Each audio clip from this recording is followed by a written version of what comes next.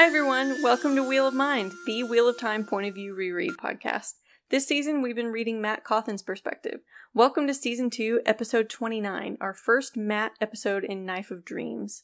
I'm your co-host, Jurador of the White Aja. Hi, and I'm Giskel Simaris, a scholar from Ilion. Those of you familiar with our Wheel of Mind podcast know just how we roll. But for any new listeners, this is a reread podcast, and we may spoil any plotline of the series without further warning. So this is your spoiler warning. We recommend that you read the entire series before listening to this podcast.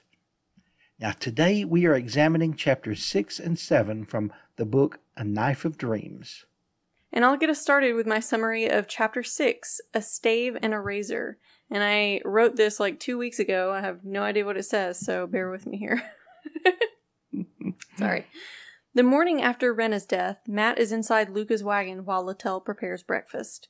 Valen has decided to stay in the area a few more days. The residents are rich enough for repeat visits, and he's making a killing, remarking that he'd almost think he's Taviran, what with how well things are just falling into his lap lately. Matt grumbles that the man wouldn't like it if he actually were Taviran, but that just seems to confuse him. Matt proposes paying Luca to leave sooner, but that would look too suspicious, wouldn't it? A traveling show that doesn't stop and put on shows? Littell lovingly starts to serve the food to Valen and makes it clear Matt isn't welcome to stay for the meal. Matt starts walking toward the town and trips twice along the way when he thinks of Rand. Those swirling colors interrupt his vision with intimate scenes of Rand and Min together. Oh, light. The guards looking on don't seem happy with a drunk stumbling into town this early in the morning, but his fine clothes seem to put them at ease, so they leave him alone. He was tempted to get a drink and roll some actual dice in his hands, but that was not his mission that morning. He bought a meat pie and did his best not to bump into any duel-happy Altarans. He stopped at a weapons booth and found a stave of black yew. Could it be? The seller seemed to think it was a quarterstaff, but Matt knew it to be an Andorn-grown raw material for a Two Rivers longbow, like the one he had to leave behind in Ebudar.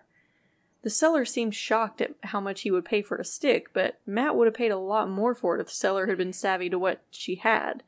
He left her confused.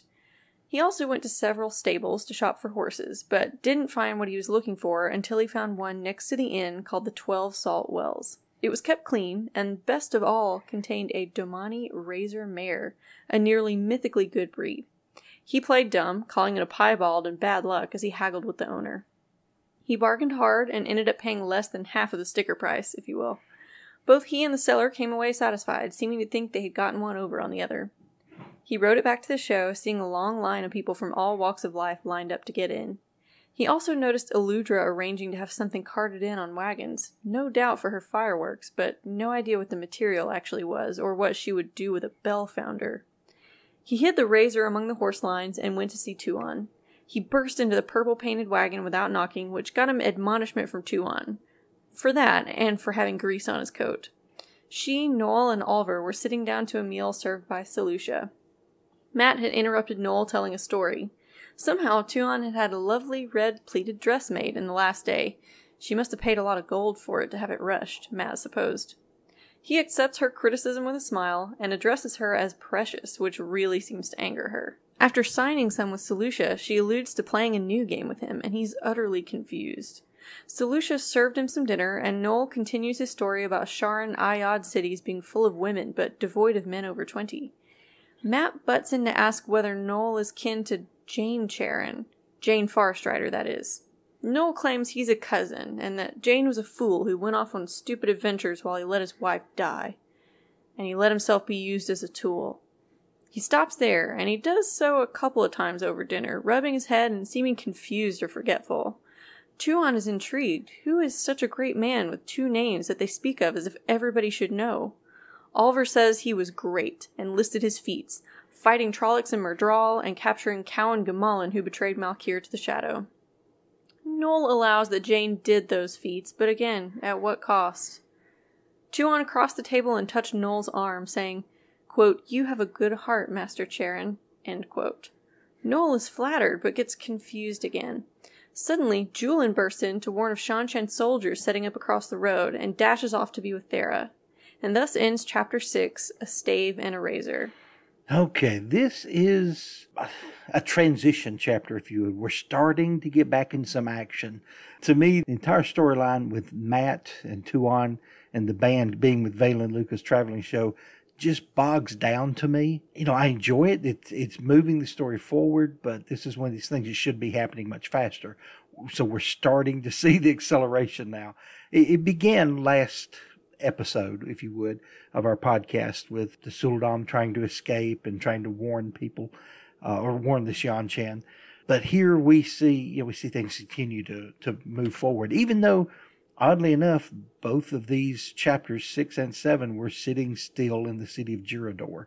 We're not going anywhere, but the story is going somewhere, and you feel like it's moving, picking up the pace a little bit, and I do like that. Yeah, we have some setup for some developments. Right. Thank you, and it seems like you see more things coming to fruition here. I do like the interplay between Matt and Valen Luca concerning Taviran. Because, of course, obviously, Luca does not know this. He doesn't understand that Matt is Taviran, and a very powerful Taviran.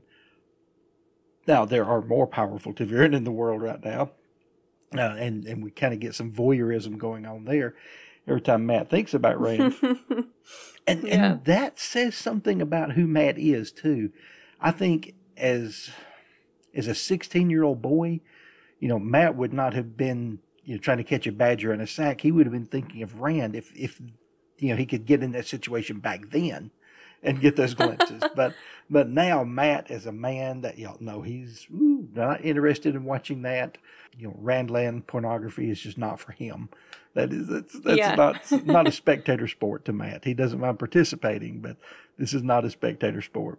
I mean, who knows? If it were anybody other than his friend, he might. We don't know for sure. I don't know. He seems kind of just grossed out by the whole thing. I think, that's true. I mean, but it's sort of like a close friend is almost like a family member in that regard. Yeah. So it does make it even worse. That's sort of how I read it. Right. Yeah, the fact that he won't admit to being Taviran, we're kind of back to, he admits it to himself, but he's not going to admit it publicly to people who don't already know. That idea is totally out. It's not going to happen. And we get this, I guess to me, it's just comedy, but it may be something deeper than that, where he still plays it off as being terrible.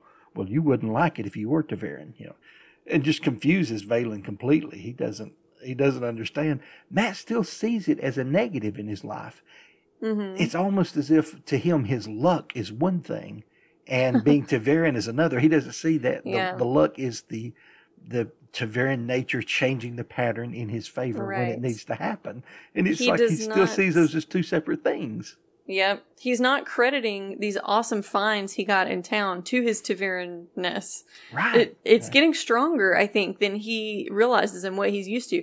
I mean, he found this Andoran black ewe and this Domani razor horse, both in the same town, in the same day, and both of these items really had no business being all the way out here in Altara. Wow. And he gets a good deal on both of them. So, I mean, part of the good deal could be his own negotiation skills, but there's got to be some of that luck in there sometimes. So it appears that he's pulling objects toward him from across the continent. Yes. It's not just a matter of being in the right place at the right time like he sometimes is. And I don't think he fully understands how that's helping him right now. Oh, absolutely. Yeah, he just doesn't see that as being the pattern changing around him. He's just Matt. He's not going to see what he doesn't want to see.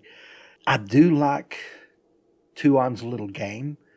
And Matt started it here by calling her Precious, even though she has called him Toy from day one. That's just been her name for him. Because at first he was Tylen's pet. He was Tylen's toy. So yeah, she's not going to grace him with a name. He's not worthy of that. Remember, he's just a buffoon.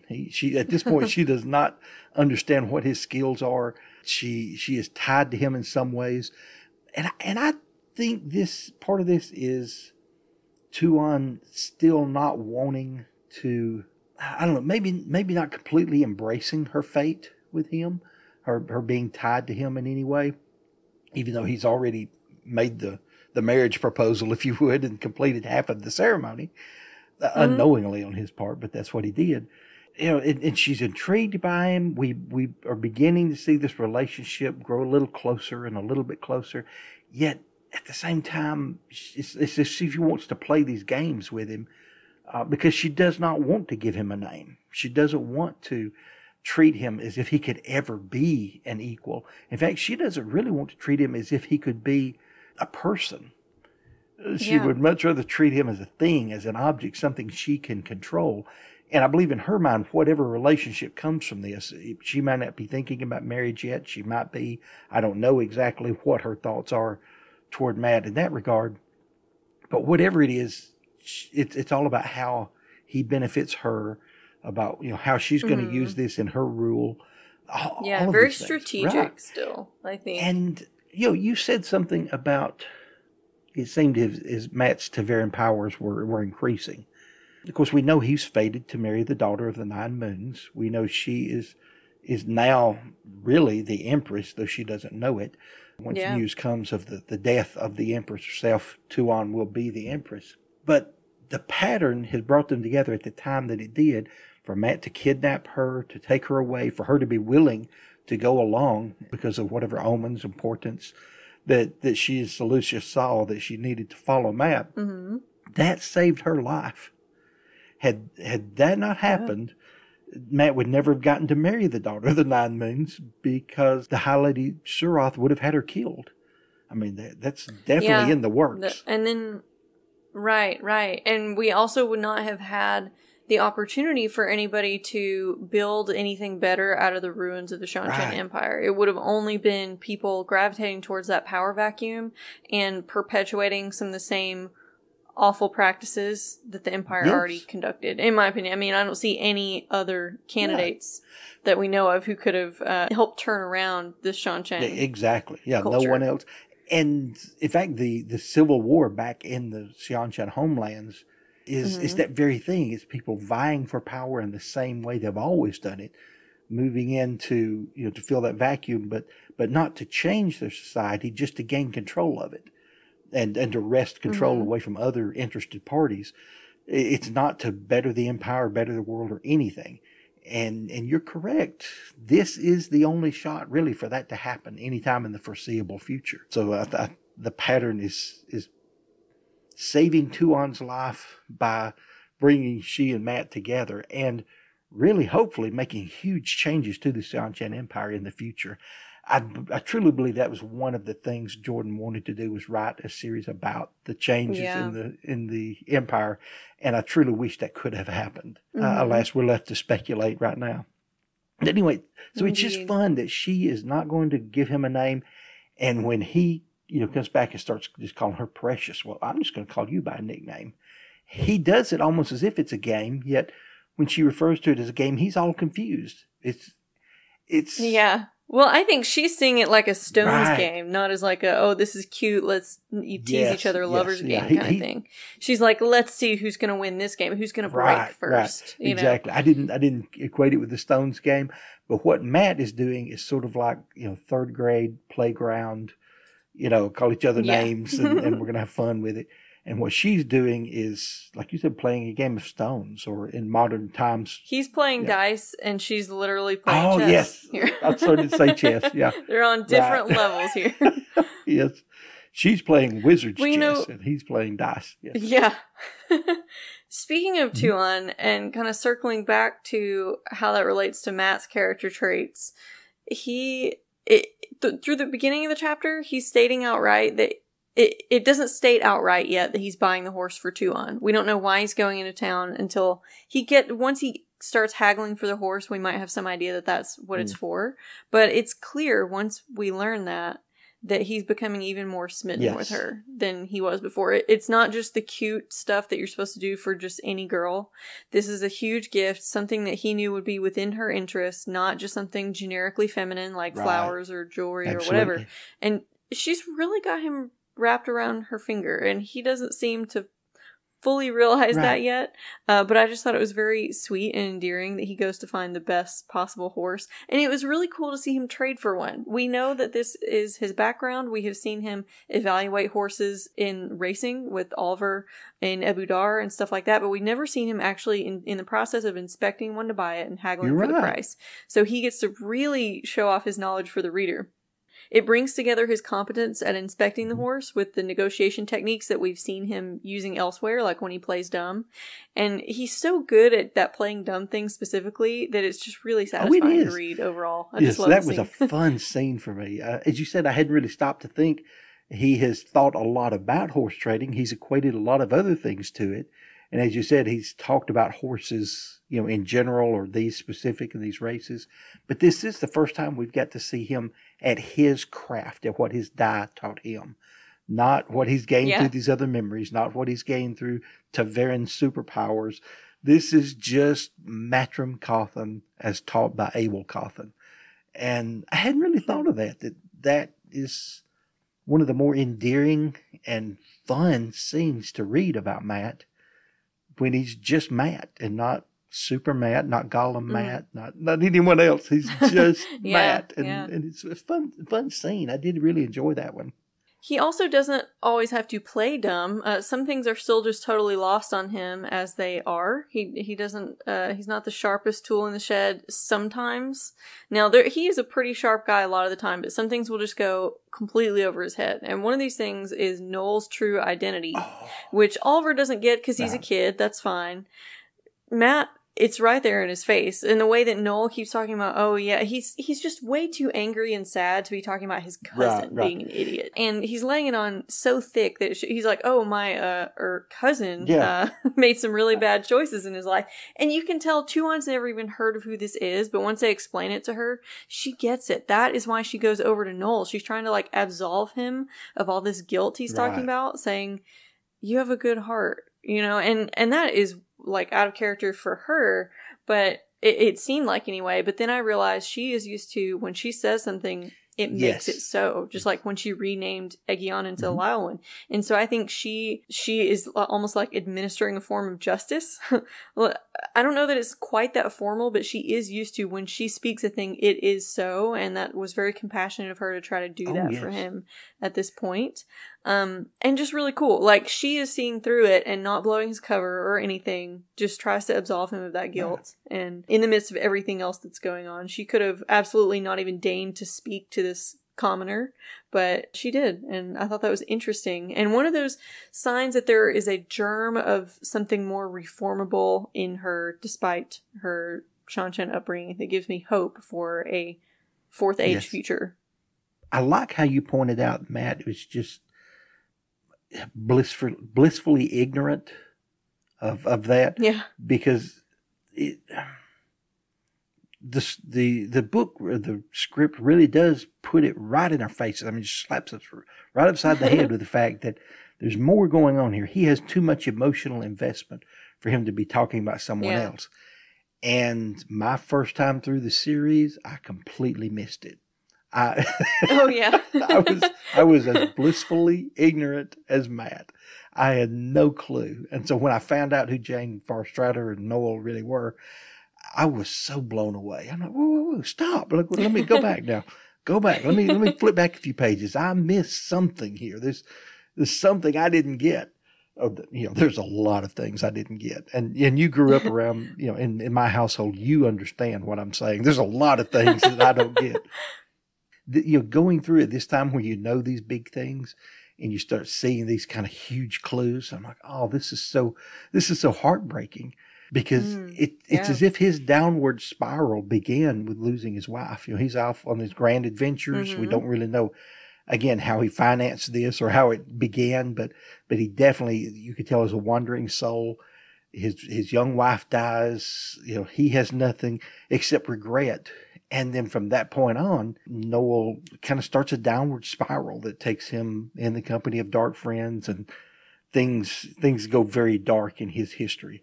And I'm assuming the real darkness came in after his book was published. So that it just seems like it would fit in that timeline. I don't know that we have that spelled out specifically. But it seems like he had all these travels and grand adventures, and he's great at telling these stories. I have a feeling as adventurous as his life was, the stories grow in the telling. So, they're far more exciting than the real thing was. But we do find out that just about everything he says about Shara is true. Yes.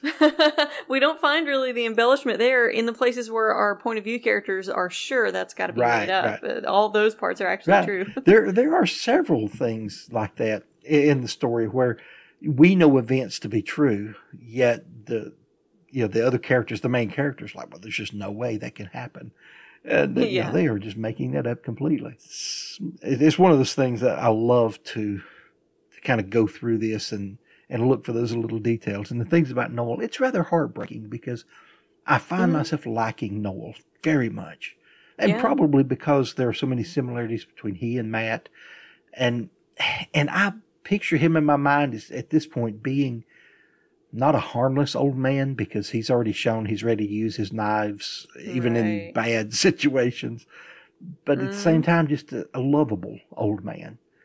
I really picture him that way, and there's some people in my life that I've known that I picture Noel as being very much like some of these people, and just this lovable old man that he may have a dark history, but you can't help but like him. Yeah. And that's all I've got on this chapter. How about you? I've just got the tiniest of tidbits to check back in with how Matt is handling seeing ghosts. He very briefly mentions it in his thoughts, and it's really to say when he's realizing there's, he's checking that the line is actually the people there and not one of the ghostly crowds. Yes. When he's coming back to town, and he is still very determined not to think about it. It's only extremely briefly, and it was such a passing mention that I caught it in my second read through of this chapter when I was making notes on it, just like before. So that has not changed. Just very quick update there, and that was pretty much all I had about this chapter. Okay, cool.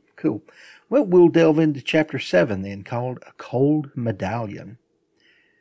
Matt hustles Noel out to find the Aes Sedai, the two Suldam, and Egyanan, that is, Lilo and Shipless, and warn them all to hide that a large party of Seanchan's soldiers were here in Jurador. At the front gate, 3 Seanchan soldiers tried to walk in and were confronted by the horse handlers at the entrance, who sent a warning whistle, then politely explained the prices for entrance to the show. It seemed that almost every man in the show arrived at the sound of that whistle. Matt decided the situation was far too volatile for him to remain there and still remain intact, so he quickly checked a few of his knives and began looking for a way out. Just then, a Seanchan officer arrived and began questioning those men. They claimed that they had already paid. She looked around, saw Matt, who appeared to be a bystander, and asked him.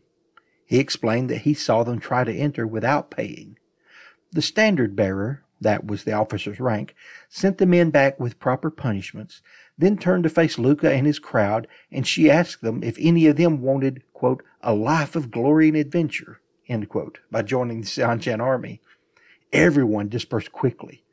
She turned and made the same offer to Matt, who disclaimed that, quote, I'd make a terrible soldier, standard bearer, end quote. That comment made her laugh. Matt respected that she had calmed the situation and dispersed the crowd quickly. The lady obviously had a sharp mind. Now that everything appeared back to normal, Matt ducked into the show and made his way to the Aes Sedai wagon, then quickly froze as he neared it, and his medallion went cold. What in the name of the light? They were flaming channeling in that wagon. Matt burst in to see that Bethaman and Sita were wrapped up in flows of air, and Jolene was slapping Bethaman in the face repeatedly as the other Aes Sedai and Satel Anan watched. Matt grabbed Jolene's arm to stop her, and she quickly slapped him with the other hand. Here's a quote from Matt. Now that killed the goat. He sat down real quickly, pulled her across his lap, and began spanking her hard. Matt's medallion went ice cold. No, wait, it went colder than ice as he continued to spank her. The other Aes Sedai watched as speechless and frozen as the two Suldam. Finally, Matt finished just as Satel Anan pushed her way over to him, and he let Jolene fall to the floor.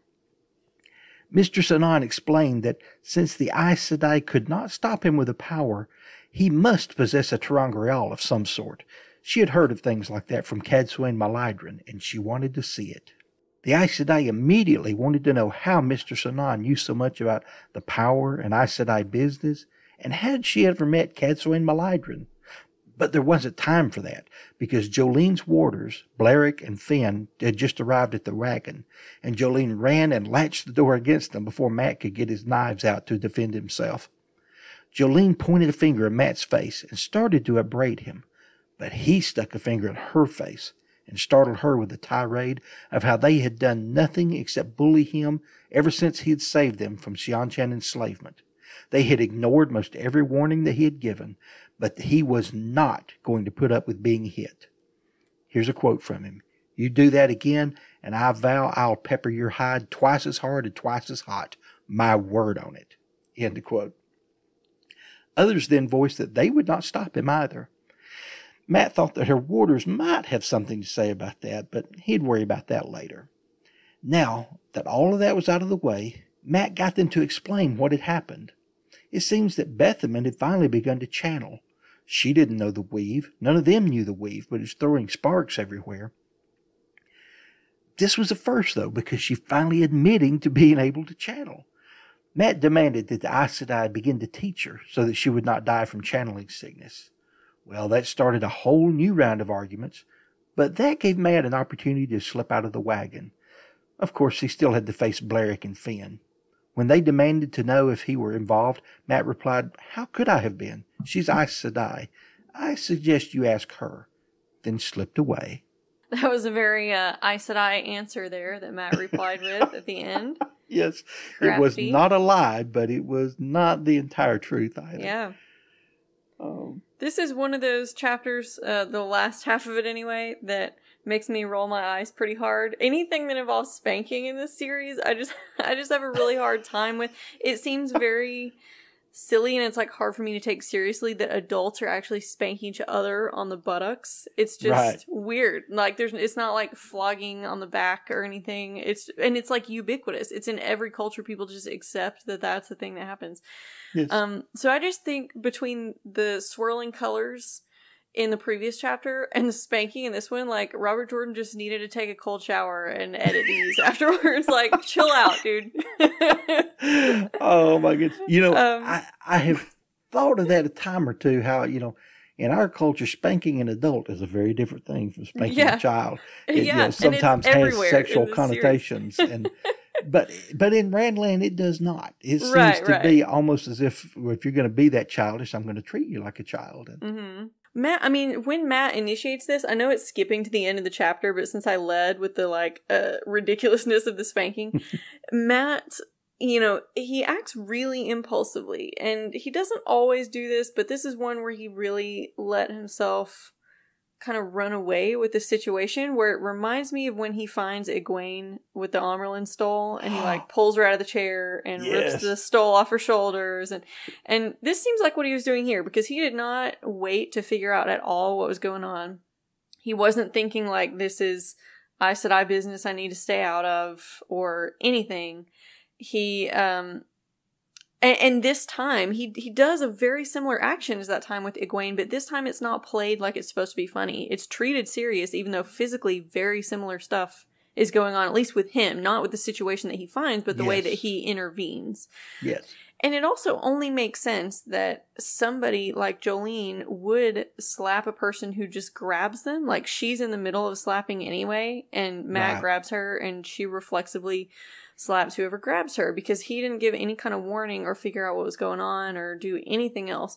So it's weird that he's been trusting all these women to keep an eye on each other up until now, and he doesn't at this point. He just runs in, treats them like kids. I get his frustration with them because none of them have seemed appreciative in any way, but his strike first, ask questions later approach, that's often so endearing with him, and an interesting part of his personality when it comes to unexpected enemies or getting out of sticky situations, here is not so cute, and it's not played for laughs. So it's interesting. Mat is being his self, and it's usually a comedic thing, like slapstick type thing. And here it's like, a little more serious. I don't know. Right. I'm just so confused by this scene, really. Well, like, why he did just run in. Why Jolene was actually slapping Bethamon. Like, I get that Bethamon was denying that she could see weaves, but why was everybody just standing there watching her slap her? The whole thing's just weird to me. I don't quite get it. Yeah, I didn't really understand the face slapping of Bethamon. I guess to kind of back up a step or two here, I'm playing Forsaken's advocate again with Matt's motivations. I believe he was so scared. One, because he could tell they're channeling. If he can tell they're channeling, any channeler around could tell. Any female channeler. So obviously, were there any Suldam and Damane in that group of Seanchan soldiers? That's still a difficult word to say. I know, it's really soldiers. A tongue twister.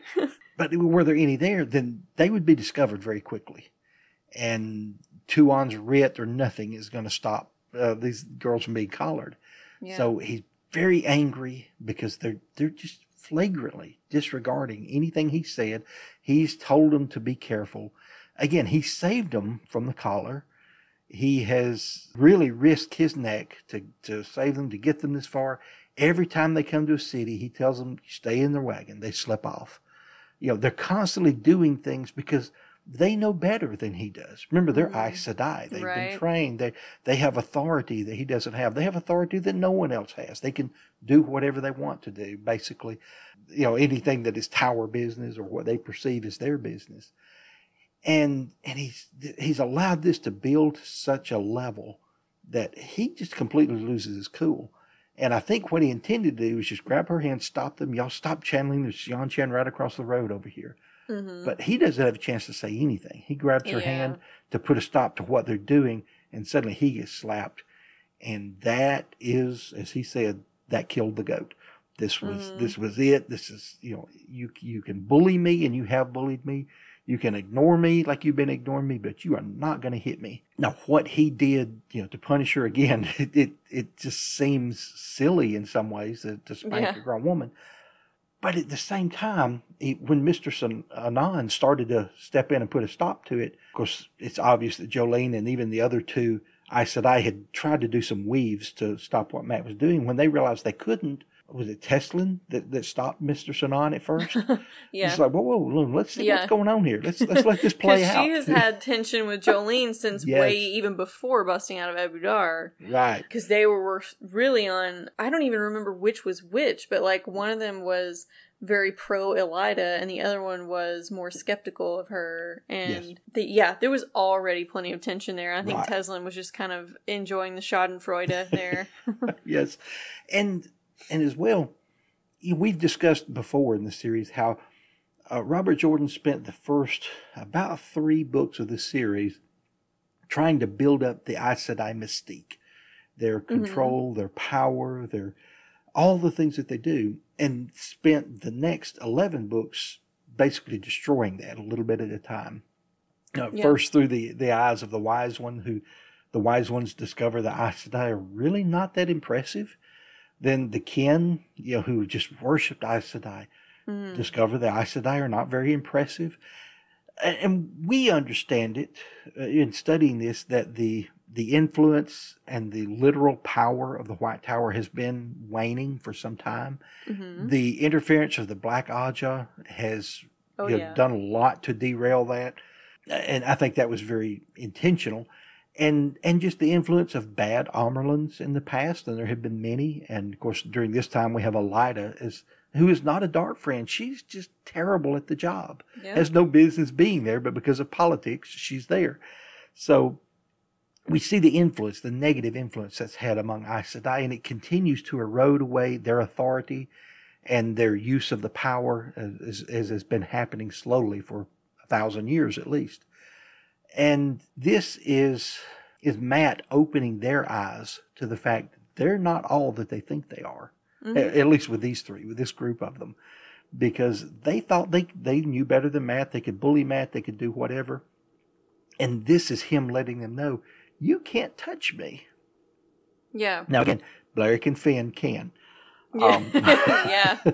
And I'm really surprised that they don't end up figuring that out. You'd think she would be so humiliated that she would not let something like that slide. Right. But I think she was like as chastened as both the narrative and Matt intended her to be, and so didn't end up retaliating. Yeah, in fact, she's the one that slammed the door in their faces, so they couldn't get in the way. She didn't want to see bloodshed right then. But I don't know, maybe she came to herself enough to realize, I guess I deserve that one. Yeah, which seems a strange thing for an Aes Sedai to admit. I'm just surprised that, and I think part of it is mostly narrative convenience because it's so hard to imagine that being in character. Right, for her to just kind of accept that. Yes, I think that would create more tension when a person is very upset.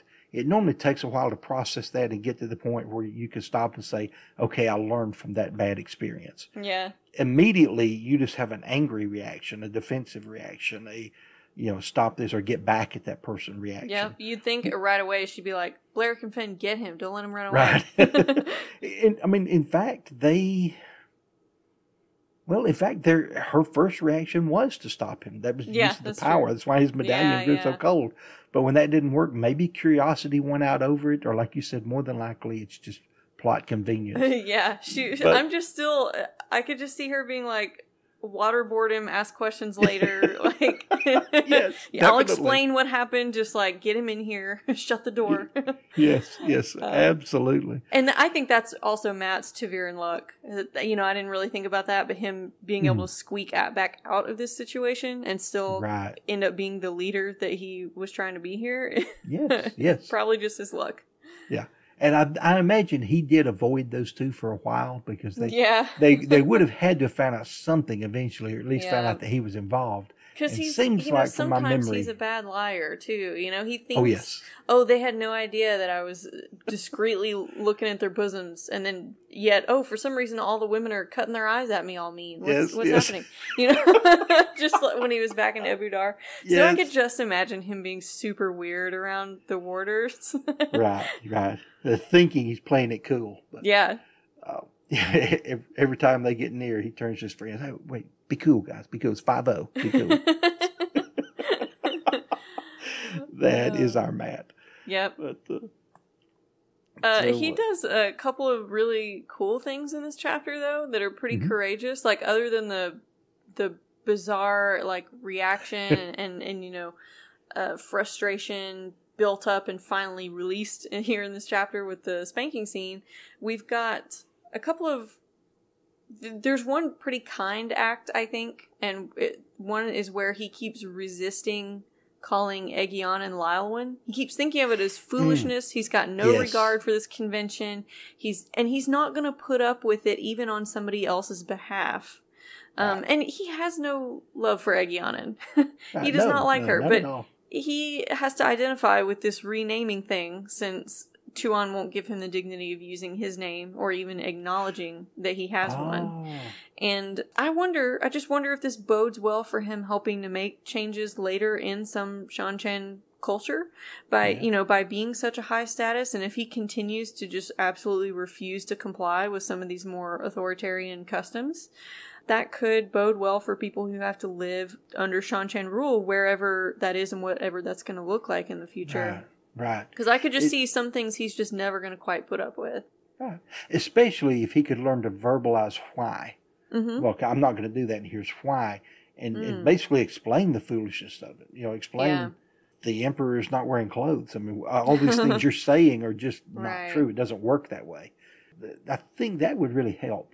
Well, I also think that just, him being a public figure at some point in the future, all the subjects would see him just flouting these rules. And so the ability to uphold those customs wouldn't be as strong anymore. The authority of them would be undermined. And I think his symbolic act of doing that would probably be more influential than him trying to reason. Because reasoning with Shan-Chan doesn't seem to go anywhere because they have such a very different way of thinking about omens and everything. Right. I don't know. That's just sort of how I'm envisioning it. And I agree with you. I was just thinking, after a while they would get to where they're thinking, well, that's just Matt. That's just Lord Matt. That's what he does. Yeah, that's true. And he would have to have the ability to say, speak truth to power. Here's why we don't do that. Here's why you don't need to do that. And allow them to think about it and come to that conclusion that, well, I see no ill effects from him doing it, and what he says makes sense.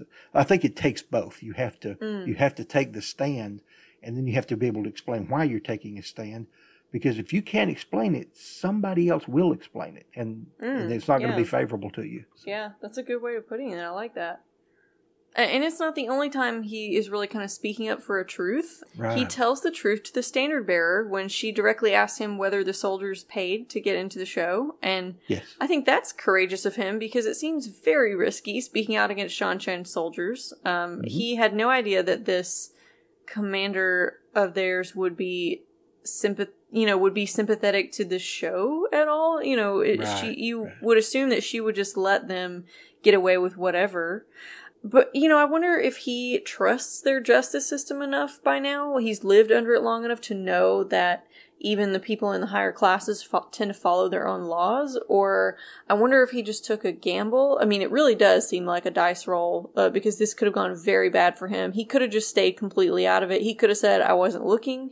I just walked up. Right. He could have said so many different things to not give the true answer there. But I think it's also funny that he said he would make her a bannerman when he was thinking about her and what a great commander she is. But he doesn't seem to realize that the word standard bearer it's just a synonym for that. It may mean the same thing rank-wise. It could even be higher for all he knows. He kept thinking it was strange how everybody was showing her so much deference even though she didn't have a big plume on her helmet or something like some of the others. But I think she was probably way higher ranking than he realized. Right. Yeah, and it's a funny thing about Shan Chen rank. I know it's clearly defined or was clearly defined probably in Jordan's notes and in his mind.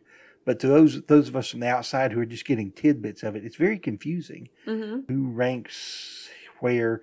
Yeah. As I said, Jordan, he had to have had it all drawn out and written out, diagrammed, because he knew exactly where everyone fell within those layers of rank. But even how the Death Watch Guard of equal rank to another soldier or banner general or whatever is actually a half step above them. They have all these minutiae, that changes everything according to basically which branch of service you're in. Which makes sense, but to the people who are not involved with it, it's very confusing. So I don't have a clue where standard bearer falls into any of that, but the Xianchan soldiers there knew. And, yeah, and I do like how she handled that. Now, I think docking the men's pay and all was probably a bit much. It was a little extreme. Labor back at the camp should have been plenty, but But then at the same time, she did want to set an example. And then when she turned to the crowd and kind of said it jokingly, but hey, do any of y'all want a life of adventure and glory? And come join the Xianchan army, square meals a day, and all these things. And everybody just. You can see them cutting their eyes at each other like, oh, crap, I'll see y'all later. I got, my wife's calling me, and everyone turns to leave. And Matt, in his mind, again, his private thoughts talks about, that was really good because people just saw, all the people standing around who thought there was about to be a riot or a fight of some sort. They see this Xianchan officer walk up, the three soldiers go back to what they were doing, the crowd disperses.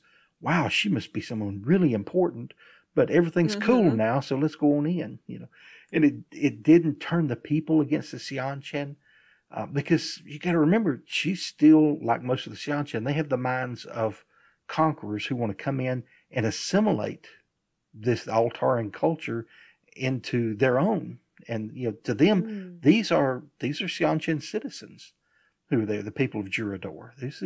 These are people who've sworn the oaths, so...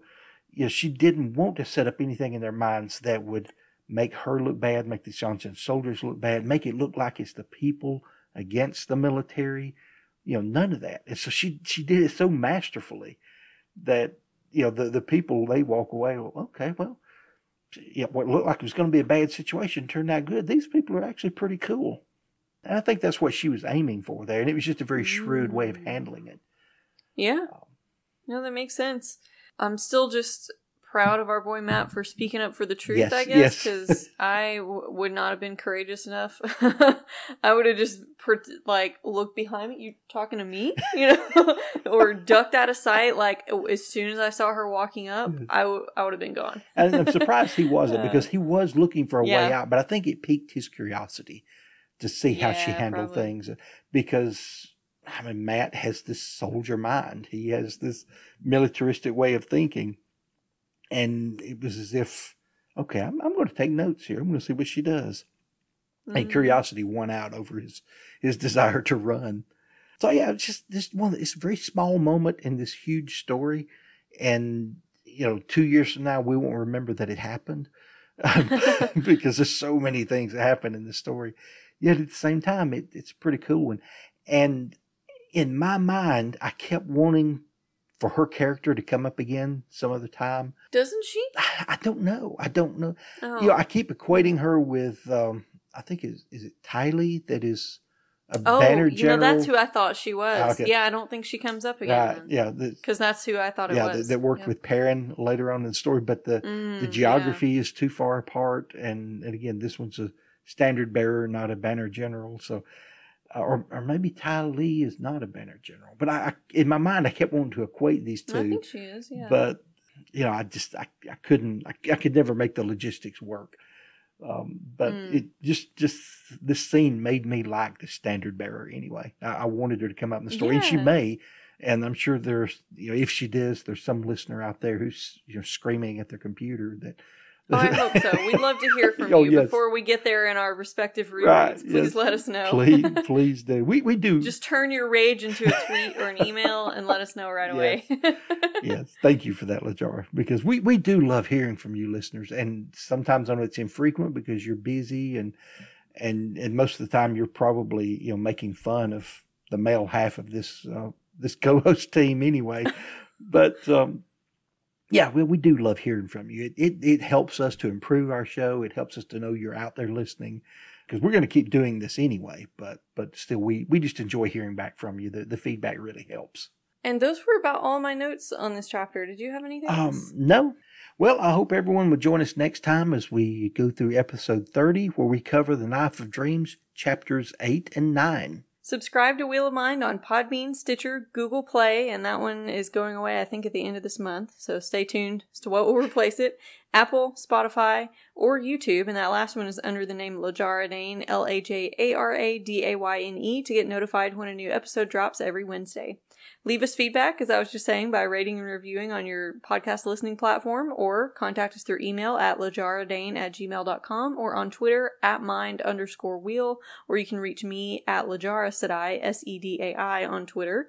We also have a new way that you could support the show to help us with the cost of maintaining the show, and you can find that at patreon.com/Wheel of Mind. We only have a single tier right now of $3 per month, so for only $3 per month, you could contribute to the show.